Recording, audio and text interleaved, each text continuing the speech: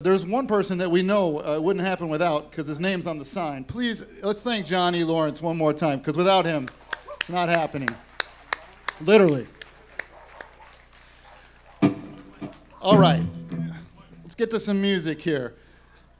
Dave McMurray put out an album a couple years ago on Blue Note Records called Music is Life. I don't know if you guys know that one.